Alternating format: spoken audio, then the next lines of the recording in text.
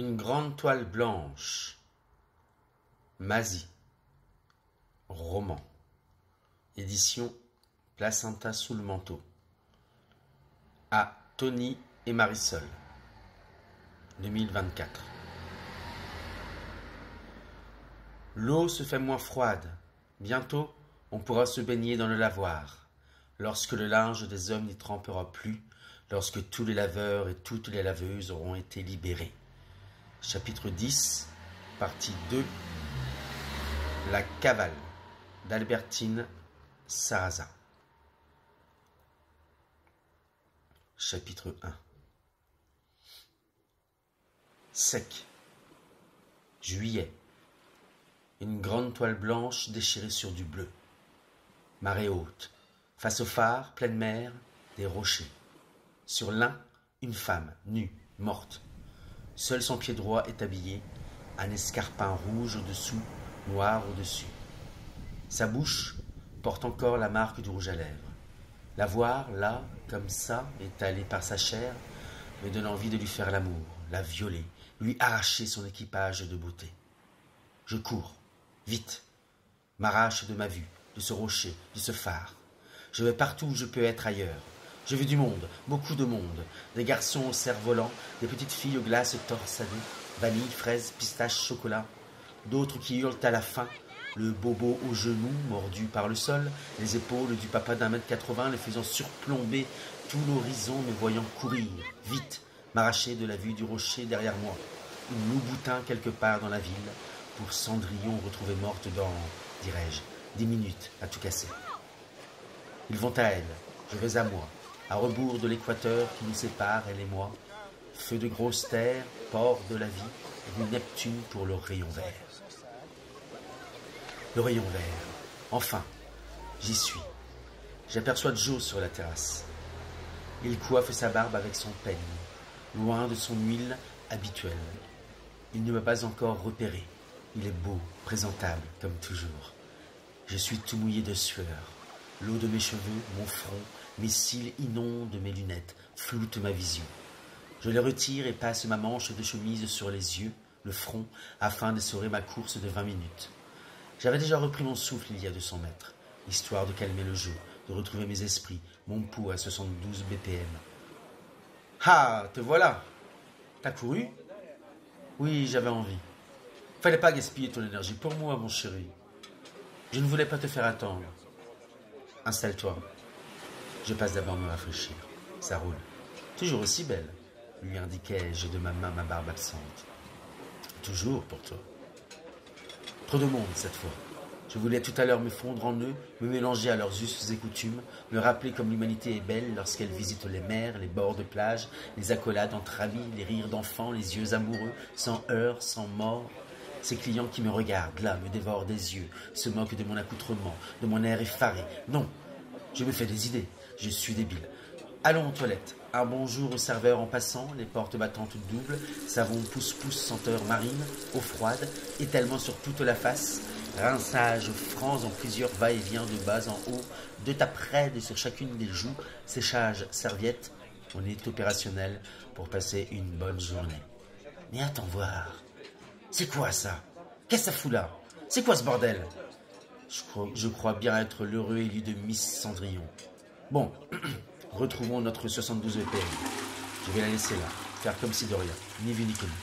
Je ne veux être l'élu de personne et encore moins d'un cadavre. Prince, cette chaussure de verre est pour vous. Moi, je vais aller à ma table commander un espadon et vous laisser parmi les morts. Allons retrouver Joey. Lui saura me conseiller sur la façon de consommer mon espadon. Bah, t'en as mis du temps. Oui, j'avais la grosse commission. J'ai pris du champagne. S'il vous plaît, appelai-je le serveur. Je vous écoute. Je suppose que monsieur a choisi l'épée à la californienne, n'est-ce pas? Regardai-je Joe. C'est cela même. Taille gingembre, je connais. Tunis cumin, pareillement. Votre carpaccio est déjà délicieux, mais je vais opter pour une péruvienne. Oui, la péruvienne sera parfaite. Très bon choix, l'amande, mon chéri, me dit Joe. Souhaitez-vous une entrée? Des sèches à partager ou? Oh, je partais plutôt sur des huîtres. Allons pour des huîtres alors, en vous remerciant. Je te sers, petite beauté imberbe. Chin chin, à nos retrouvailles. À nos retrouvailles, oui. lui dit Joe tout en m'embrassant subtilement. Ça y est, tout semble avoir repris ses droits.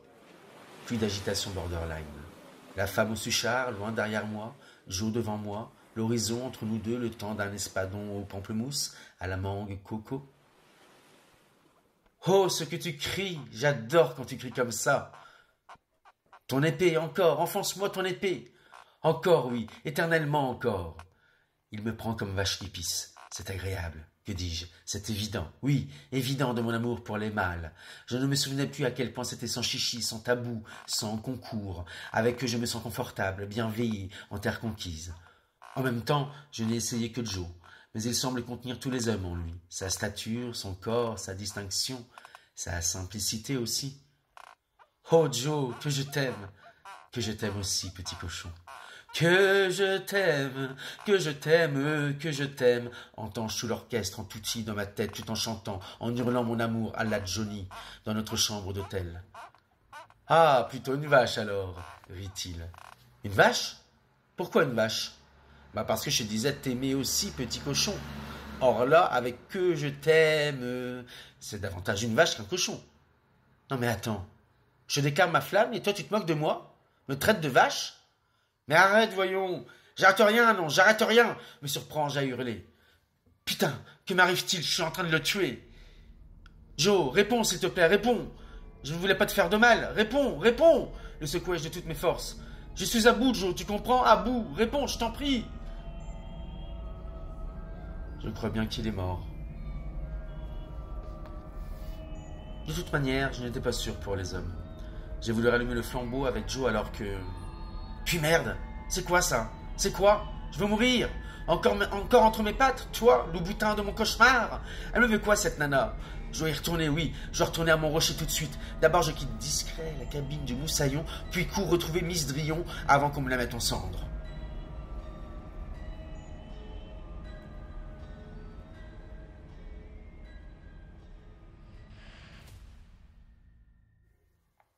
Chapitre 2. La chimie. Quelle chimie! Tout ce monde organique, là, sous mes yeux, sous mon nez. Ça gonfle, ça pullule, de gros pustules. Cette mousse blanchâtre qui tire sur le sale, sur le pas net. Pourquoi faut-il tant de sale, de monstruosité, d'odeurs malfamées, de fluides terrifiants et incertains, lorsque la nature se met à l'œuvre pour créer? En est-il de même lorsqu'on jette ses couleurs, ses huiles, ses crachats sur la toile? Lorsqu'on réunit le chaos du silence, du brouillon, de la façon, dans l'harmonie carcérale si bien ordonnée, au militaire près d'une berceuse, d'une symphonie? Ces spermes, ces fontaines, ces sangs, ces merdes, ces huîtres non sèches, ces placentas crevés, ces braillements étranglés par l'air inspiré? Chérie, on t'attend. Ah oui, j'étais ailleurs. La pâte sera prête dans 5 minutes, aussi prête que tes beaux yeux, amour. T'es doux, toi aussi. Aimons, aimons. La pâte à pizza pétrie, nous dînerons dans 1 heure. Papa, papa, viens jouer avec moi. Regarde, je fais des tourbillons avec ma robe. Oh, Sarah, tourne, tourne, tourne encore, que je vois comme tu t'envoles. Tourne, ma petite toupie toute jaune. Je m'envole, papa, je m'envole. Oh oui, envole-toi. Regarde, papa, je touche les étoiles. Touche, ma chérie, plus haut encore. Je la saisis par la taille et la soulève jusqu'à ce qu'elle touche le plafond avec les bras. Cueille-moi un soleil, Sarah.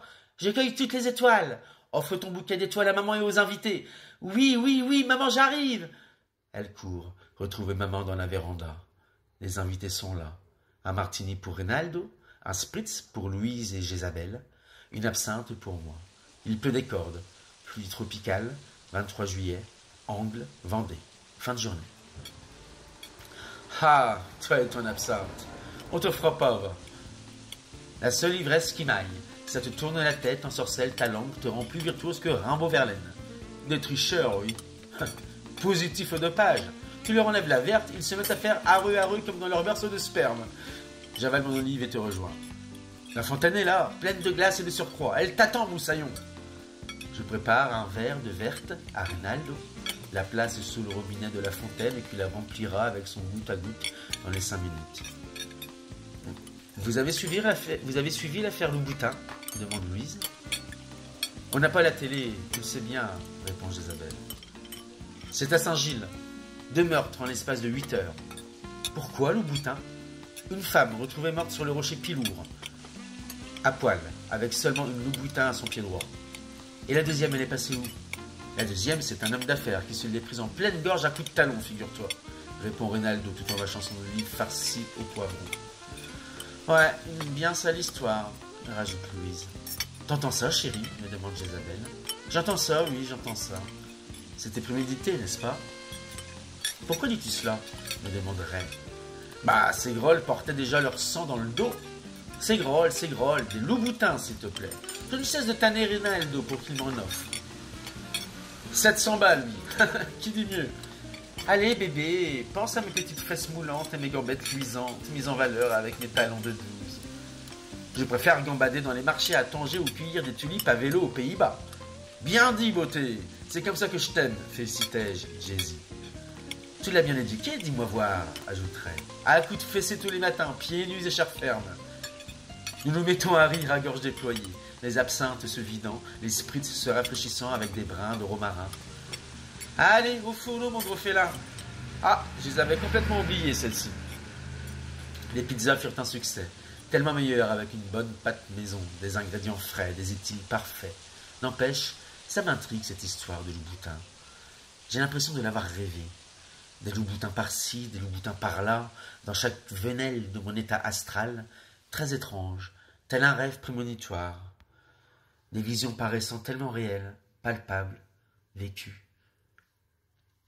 Reynaldo et Louise ont repris la route. Ils vivent à Saint-Hilaire, à 1 heure d'ici. Pile sur les lieux du crime. Le piège à rats. Je connais bien Saint-Hilaire. Ce genre d'histoire sordide n'arrive jamais. Un cadavre, c'est déjà de trop, mais 2 cadavres dans le même temps, cela semble improbable, voire même totalement absurde. Oh, mon querido, c'était une bien bonne soirée. Merci pour tes pizzas. Sarah fait dodo? Oui, elle a eu son histoire. Très bien, très bien. Tu as les yeux dans le vague. Quelque chose te tracasse? Non, non, ça va. Je connais ses yeux. Bah, je repense à cette histoire de loup-boutin. De quoi donc? Ah, tu voudrais que j'emporte? Non, non, du tout. Quoi? Tu ne veux pas que je défile sur la route principale du village, au milieu de la nef de Notre-Dame des Anges? Oh, chérie, ris-je. Embrasse-moi alors. Écoute, c'est très étrange, mais j'ai rêvé il y a 2 jours de ces chaussures. Comment ça? Bah, j'ai vu des loups-boutins partout dans mon rêve. J'ai vu aussi le pilours, la nana à poil, un homme qui courait à vive allure au milieu d'une foule avant-contraire. Oh, mais c'est complètement fou, ça. Jamais tu n'as de rêve prémonitoire. Jamais, jamais. Si elle savait. Tous ces rêves monstrueux qui envahissent mes nuits, mes vies depuis 20 ans. Tu veux en causer à la gendarmerie? Non, non, c'est juste un rêve. Et quand bien même, on ne prend pas la déposition d'un rêve, n'est-ce pas? Tu n'as pas tort. Allez, viens, allons nous coucher. Tu as raison. Demain sera meilleur encore. Chapitre 3. J'ai faim. Je veux me faire une de ces parts de tiramisu. Jézabel est en plein coma, Sarah dans ses étoiles et sa couette mini dans la nuit. Gustave ronronne certainement sur le rocking chair en osier qui m'a vu bébé il y a 40 ans. Faisons le moins de bruit possible. Laissons les rêveuses s'émerveiller. Moi, il y a bien longtemps que je ne m'émerveille plus. Mais le tiramisu pina colada de ma douce va très vite abolir ma peine. « Salut, Gus !» lui dis-je en chuchotant. « T'as pas ramené de pigeons cette fois ?» Il ouvre à peine les yeux. Il semble rassasié. « Allez, direction frigo. Claque ton ananas coco. Opération dans le plat directement. J'en laisse une part pour Sarah. Obligatoire. Bon, matons les infos. C'est le moment où je mate la téloche sans mon fond. Oui, c'est news et les fachos. Pas pour moi. BFM en plein blabla pour les présidentielles US. Ok, passons. France Info. Merde, putain. Ma gueule en portrait robot. De merde, il faut faire quelque chose. 4h, 5h, 6. La boulange ouvre à 7h. Walid 8. J'ai même mon bob. Le ciel est clair. 32 degrés en prévision aujourd'hui. Faisons comme d'habitude. Des Mexicains qui ont ma gueule. Après tout, il y en a plein. Quoique... Je vais aller à Langeville. C'est à 10 minutes. Les petits pains, c'est 6h30. Je dépose des feuilletés puis vais chez Mauric boire mon kawa. La même, 6h30. Je suis couvert jusqu'à l'ouverture de Walid. Go. Chérie, viens te coucher, s'il te plaît. J'arrive pas à me rendormir. Chut, lui chuchotai-je. J'arrive. Un chausson aux pommes, un pain au raisin, 3 croissants au beurre. Ainsi que vos guimauves au chocolat aussi. Ce sera tout? Intégralement tout, oui. Allons chez Mauric, attendre Walid autour d'un bon double espresso. Merde, c'est quoi ce truc? Le flic à gorge, le charcutier. Jusqu'à la paroisse Notre-Dame de Lumière. Il contrôle les véhicules. 72, mon chéri, 72 BPM, comme tu sais faire, me parlais-je à moi-même. Les papiers du véhicule, s'il vous plaît. Bien sûr, oui. Henri Dumoussec. Très bien. Il scrute mon visage, mes yeux, ne me demande pas de retirer mon bob. Je garde les paupières légèrement affaissées, un peu comme Robert Desnos, afin de ne laisser passer aucune émotion. Avec un oiseau qui siffle dans ma tête en mode « De quoi s'agit-il » ? Très bien, vous pouvez circuler. Putain de mes couilles bordées de nouilles. Champagne, m'exclamai-je intérieurement. Servez-moi votre meilleur cognac par la même occasion. Bon, je pense que la moustache rasée y a fait pour beaucoup. Quelle idée vertigineuse ai-je eue là. La moustache. On va quand même aller chez Mauric, le petit casino. Puis je vais me prendre des clopes aussi. Allez, ça se fête ces conneries. Des ''Deauville, comme lorsque j'ai rencontré Jay-Z. Oui, ne changeons pas les plans. 8h30, allons chez Walid. 9h, rentrons à la maison, dormir et encore dormir. Là, les feuilletés sur un plateau d'argent, le paquet de ''Deauville à côté du cendrier en jade, un petit mot pour Sarah et ses nounours au chocolat dessus, et un autre petit mot pour Jay-Z sous le cendrier.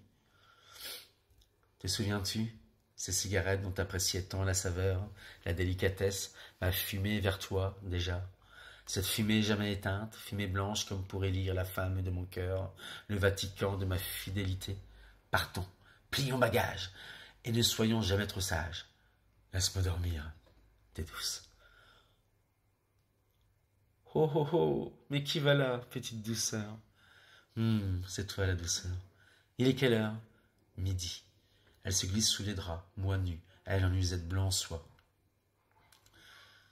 Alors comme ça, tu veux qu'on parte? Parce que la vie c'est beau. Hé, mais attends, c'est quoi ça? Quoi donc? Elle allume brusquement la lampe de chevet. Bah tes cheveux, ta moustache, Henri, c'est bien toi? Ah, exact, j'avais complètement oublié. Oui, c'est moi, un nouveau départ, chérie d'ange. Bon, tu crois que me faire l'amour me fera te retrouver? Mieux, beauté, avec cette nouvelle gueule, j'ai pris 10 centimètres et une demi-heure de rab. Mais que t'es con, me dit-elle en mettant sa main autour de mon sexe pour vérifier. Elle agite sa main de plus en plus, se met sur moi, que c'est bon. Mes mains empoignent ses calipiges, son cul, remontent jusqu'à ses bonibars libanais. Mes doigts dans sa bouche, puis ma langue dans la sienne. Je lui dévore tout le visage, ses alvéoles que je grignote. Je la redresse pour que sa chatte atteigne ma bouche. Petit cœur, j'aime bien ce nouvel Henri, tout compte fait. Ah, tu vois, je t'avais dit, les viennoiseries t'ont plu? Un bonheur, je me suis même grillé une denille avec le café sur la terrasse. Eh oui, je n'ai pas oublié. 10 ans déjà. Notre Sarah, 2 ans plus tard. Une évidence tout ça. Tulipe ou tagine? Pardon? Choisis entre les deux. Tulipe ou tagine? Tagine? Ok, babe, on va à Tanger alors.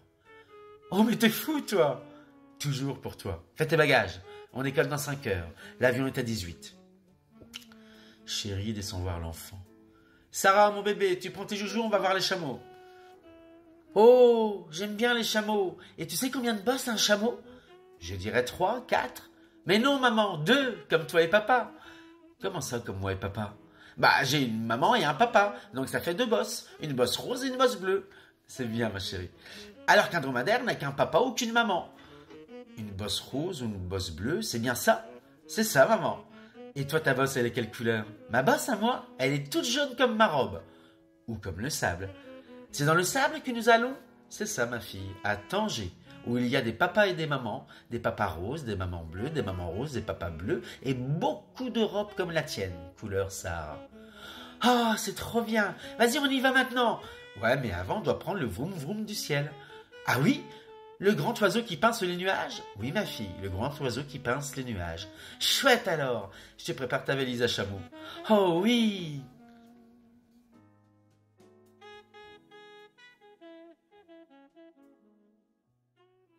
Chapitre 4.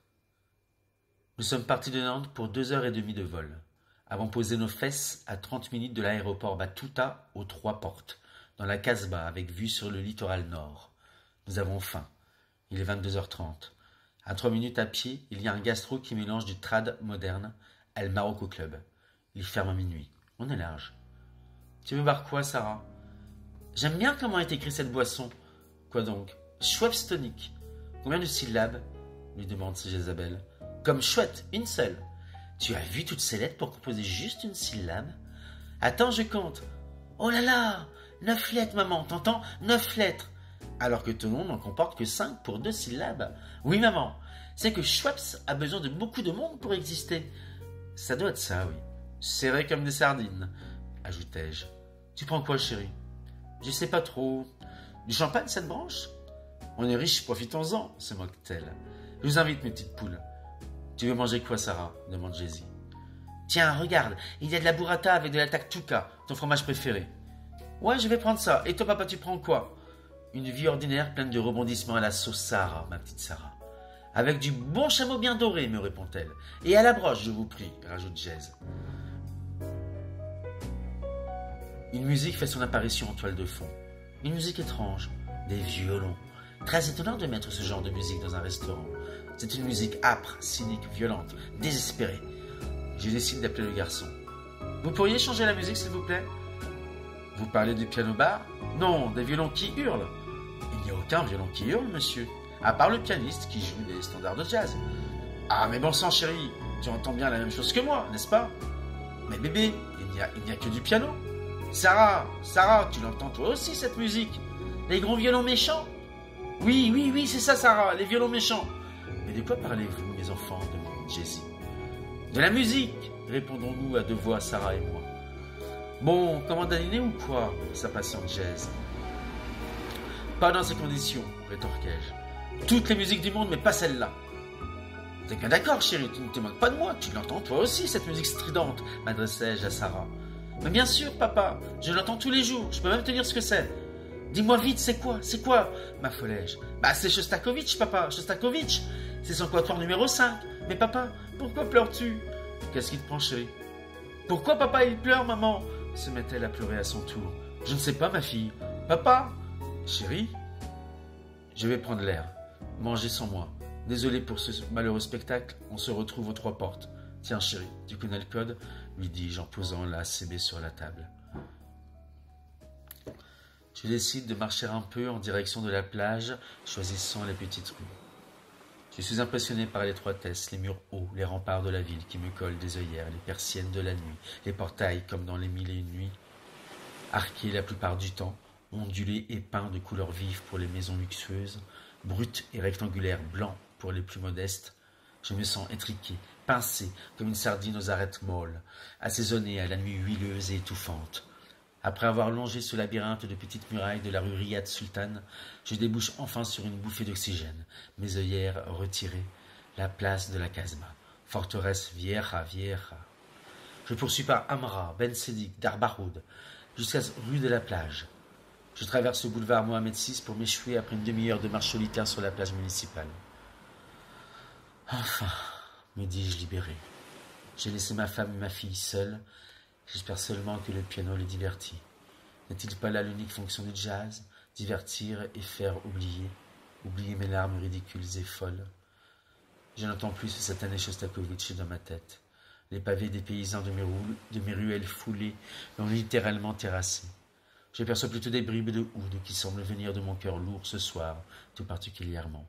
Des odeurs d'oranger, de bois précieux, exhalent jusqu'à moi. Je suis assis dans le sable, les bras entourent mes genoux et je regarde le large. L'odeur de bois précieux, entre le cuir, le tabac, l'encens, se fait de plus en plus persistante. Je me retourne. Henri? Oui? Tu ne me reconnais pas? Pardon? Ben, c'est moi, Joe. Joe? Bah, Joe, voyons. Je m'excuse, mais je ne connais aucun Joe. Tu le fais exprès? Ah non, je suis très sérieux, au contraire. Tu m'as tué il y a 3 jours, tu ne te souviens pas? Qui êtes-vous pour avancer des choses pareilles? Puis si je vous avais tué, vous ne seriez pas là devant moi à me dire que je vous ai tué. Vous êtes fou, voilà tout, tu es juste fou. Henri, quoi encore? C'est moi qui vais te tuer à présent. Mais que faites-vous? Il ne me prend pas derrière et empoigne mon cou, cherche à m'étrangler. Il serre de toutes ses forces, serre plus fort encore. Il est haut, fort, de corpulence sportive. Il est beau et très élégant par la même occasion. Mais surtout, il me tue, mais il ne me tuera plus pour longtemps. Shosta, machin, revient. Je l'entends de plus en plus fort, de telle sorte que le large devant moi se met à hurler de tous ses archets, de tous ses cordes frappés, écrasés, massacrés. Il faudrait que je demande à ma fille quel est le morceau qui passe dans ma tête, dans le décor, dans l'atmosphère, dans l'univers.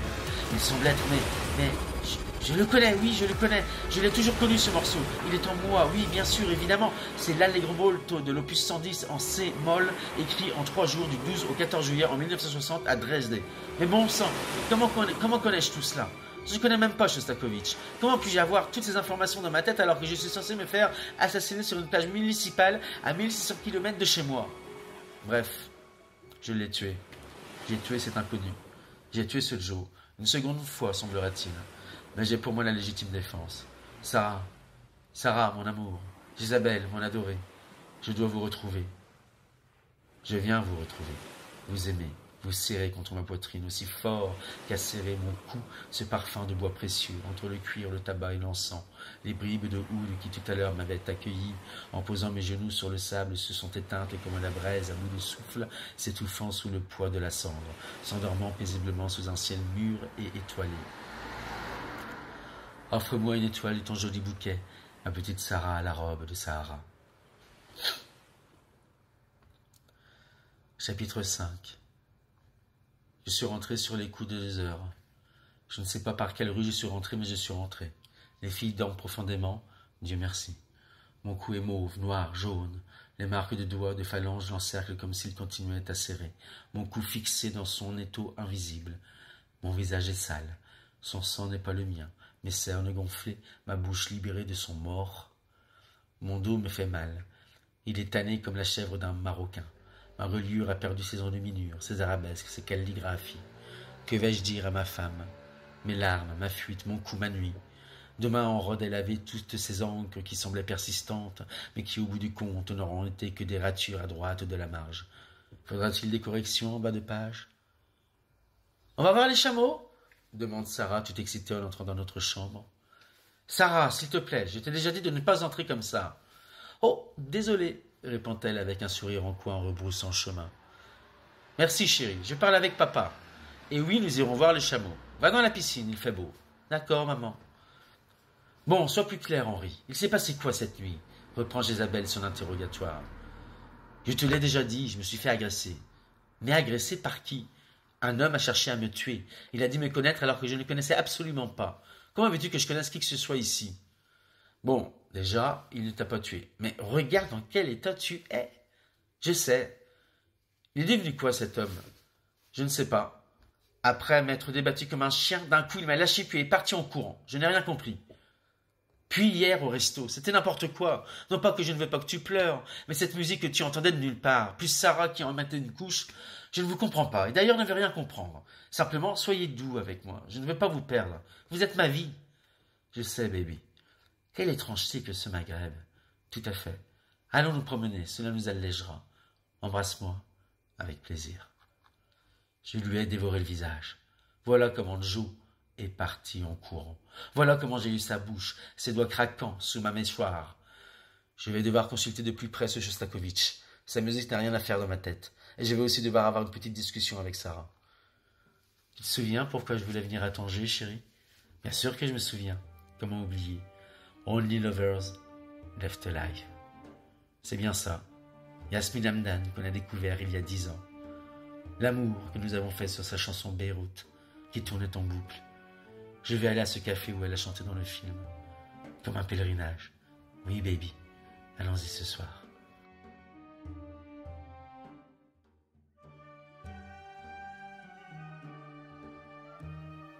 Notre séjour aura duré 5 jours. Sarah a eu ses chameaux, ses bosses roses et ses bosses bleues. Jésus, son café pittoresque, ses musiciens jouent le bendir, vêtus de grandes douras, l'été à la menthe, les orientales au col, et moi ma mise au vert, ma discrétion, ma moustache rasée. Et pourtant, certains ont des acouphènes, d'autres Shostakovich. Je crois bien m'être fait l'intégrale de ces quatuors à cordes. C'est le soir, à partir de 23h55 jusqu'à minuit 6. Petit concert privé dans ma tête. Cela dure 11 minutes et 6 secondes. Je sais cela car je l'ai calculé avec le chronomètre de mon téléphone. J'ai généralement le mouvement en entier. Chaque mouvement n'excédant pas 10 minutes, cela enchaîne avec d'autres mouvements aléatoires dans le cycle des quatuors. D'autres fois, j'ai le début du quatuor jusqu'à 11 minutes et 6 secondes. Je suis beaucoup sorti dans la Casbah et la Médina à 23h55. Plage, discothèque, ruelles secrètes. J'ai dévoré beaucoup de visages. Au début, je sortais seul. Ensuite, Sarah m'a rejoint. Sarah entend la même musique que moi au même moment. Les chiens ne font pas des chats, n'est-ce pas? Je lui laisse les mains et le nez. C'est ce qu'elle préfère. Elle a vu que papa s'autorisait à manger la chair humaine. Alors elle s'est dit qu'elle pouvait enfin assouvir ses démangeaisons cannibales.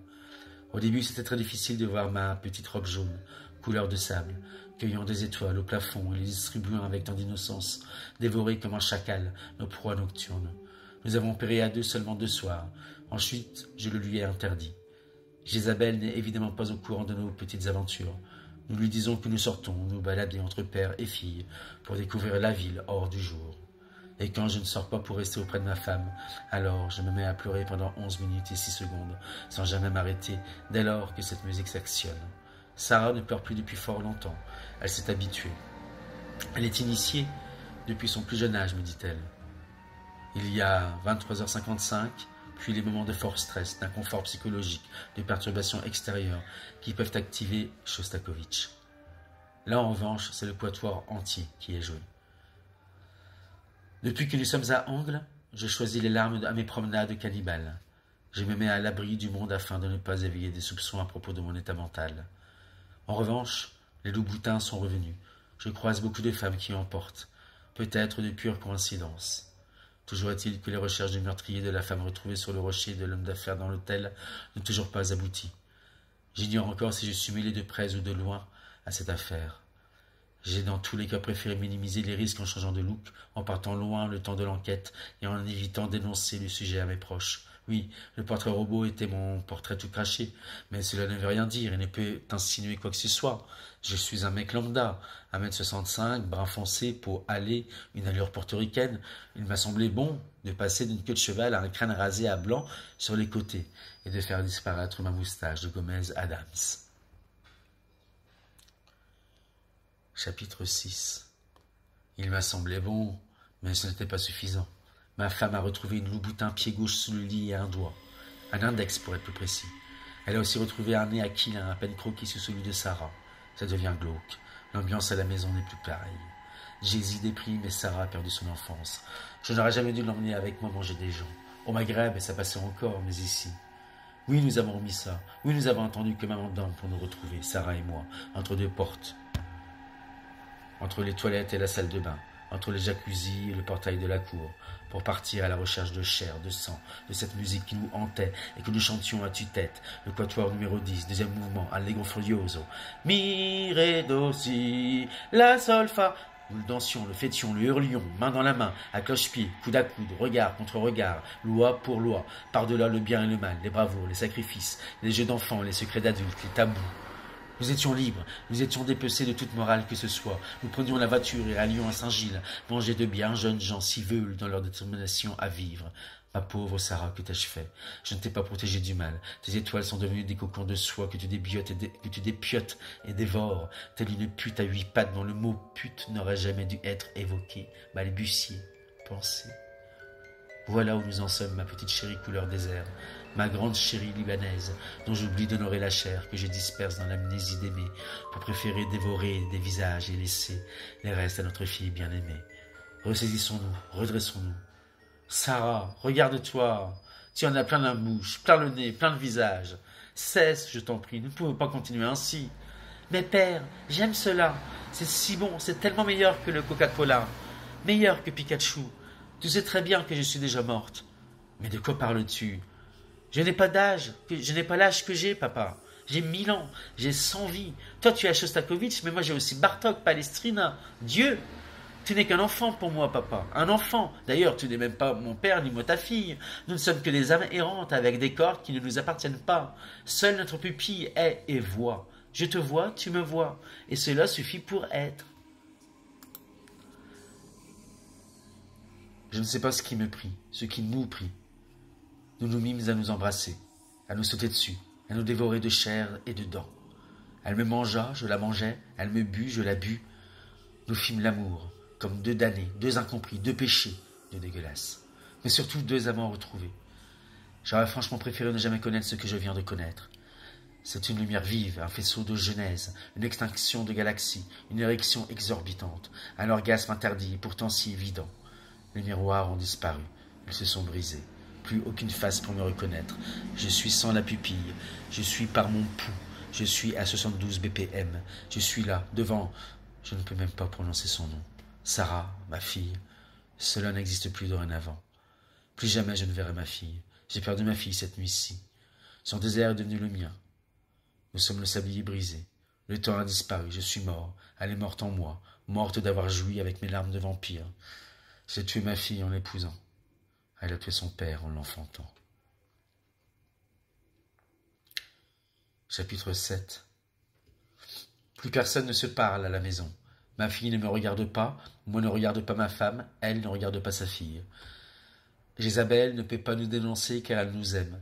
Moi ne peux faire l'amour à Jézabel car j'aime Sarah. Sarah ne peut plus jouer les petites filles car elle a l'âge d'être l'univers. Des jeunes passent devant notre maison. Ils rient, braillent, se moquent. Moi bois une absinthe. Jéza un spritz, Sarah un coca. Nous sommes tous les trois devant notre verre, tous les trois nous détester. Nous sommes en août, le 2. Le ciel, pourtant si clair à 8 heures, se met à s'obscurcir. C'est une éclipse, l'apparence d'une éclipse. Les oiseaux sont sourds et muets. Ils flottent. Ils se mettent à flotter comme vaches qui pissent. Ce n'est pas une vache, un pré, mais un abattoir. Le vent est vif, violent, destructeur. Les arbres se cambrent sans se briser. Les ramures sont dévastées comme sous les tropiques. C'est l'apocalypse. La maison fuit. Nous nous activons, Jézabel et moi, pour récolter un maximum de couvertures et de serviettes, afin de protéger les escaliers, mes livres dans le sanctuaire de ma bibliothèque. Sarah nous regarde. Elle n'est pas coite. Elle est juste imperturbable aux effets du ciel, du dehors, de l'intérieur. Puis merde. Vous faites quoi comme saloperie, toi et Sarah? Nous demande Jézabel. De quoi? Je vois bien qu'il y a un truc pas net. Donc je repose la question, que se passe-t-il entre vous? Maman, tais-toi, tu ne comprends rien. Jézabel s'avance vers Sarah et la gifle. Je le redis, tu ne comprends rien. Jézabel la gifle une seconde fois, l'autre joue cette fois. Tais-toi, lui dit Sarah. Partez, nous dit Jézy. Partons, dit Sarah. Et nous sortons de la maison. Il pleut des cordes, il souffle l'enfer. Il n'y a aucun bruit à part celui d'un ciel fantôme, spectral, d'un râlement sourd et terrifiant. Les arbres se brisent, les oiseaux se cachent. Sarah et moi quittons la propriété main dans la main. Jézabel nous regarde par la fenêtre, puis détourne le regard pour tomber en larmes. Je ne sais pas où nous allons, Sarah et moi. Nous partons, tout simplement, comme des loups que l'on chasse de la meute. La pluie nous dévore, nous sommes liquides. Nous dépassons la rue pour arriver à un champ de tournesol ébouriffé. Nous ne nous posons pas trop de questions, alors nous nous enfonçons au milieu des soleils. Elle se met à me dévorer et m'anéantir sexuellement. Nous ne sommes plus des corps, nous sommes l'univers, nous sommes le bruit hurlant, nous sommes l'infini. Nous avons perdu Jézabel. Son seul foyer à présent sera celui de ses mains se joignant à son visage tuméfié par les larmes. Le cyprès du Liban n'a plus sa sève, n'a plus son parfum d'au Liban, n'est plus le joyau de son pays. C'est un pays dévasté, hagard, loin.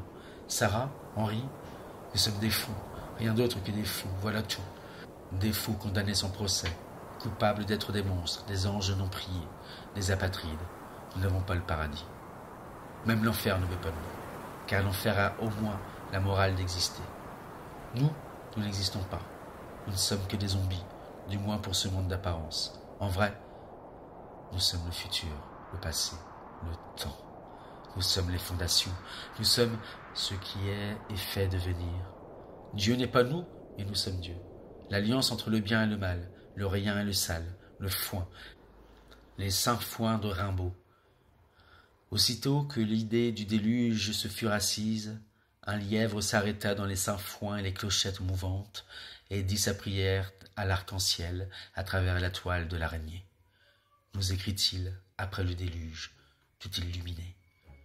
Moi et Sarah nous le sommes, illuminés. Nous avons pour nous la chair et le sang, le pain et le vin, la Seine, fleuve du soir ténébreux de Paris que nous rejoignons, main dans la main, comme de fauves fuyants et oubliants, de fauves sans canines ni mâchoires, sans proie, sans feu pour nous disperser. Nous sommes nucléaires. Nous nous nouons dans le néant de l'humanité et prenons la rame à porte de Clignancourt, direction Gare de l'Est, puis l'Aube, puis les colombes sans âge. Troyes nous accueillera. J'ai un ami à Troyes. Il s'appelle Joe. Et il est comme nous, un monstre. Il adore les rochers Suchard, les rouges au praliné. Nous lui en prendrons un paquet au relais de la gare. Nous boirons du champagne et de l'absinthe et les mélangerons afin d'obtenir un dead in the afternoon, selon la recette d'Hemingway. Nous rendons hommage à ma femme suicidée, exposée nue, temps sec, marée haute, sur le rocher Pilours, face au phare, lèvres rouges, une loup-boutin, pied droit, pour me séduire une dernière fois. Au-dessus d'elle, une grande toile blanche, déchirée sur du bleu. 22 juillet, 3 août 2024, Courtenay, Aube.